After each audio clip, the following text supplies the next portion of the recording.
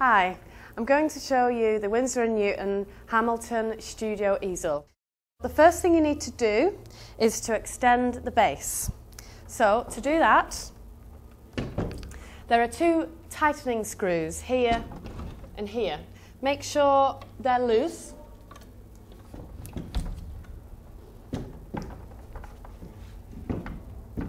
And the base will widen automatically.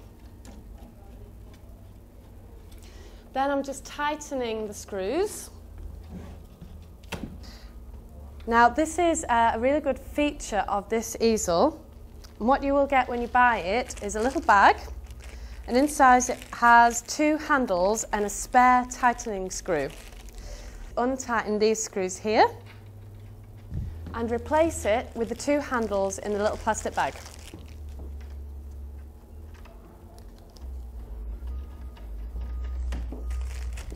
This thing here in the middle, which you might call the backrest, but it's actually called the mast, you can lift quite high. And there's a tightening screw at the back, so you can tighten it however high or low you want. Also, there's another tightening screw here, so you can lift up the base high or low. So if you wanted a very small canvas, it could be up here. If you wanted a very low, a bigger canvas, it could be all the way down here. A really big and important feature of this easel is the tilt that you can get from it. So I'll show you how low the tilt can go. You can see that the easel goes completely flat. So obviously this is perfect for drawing or watercolour work.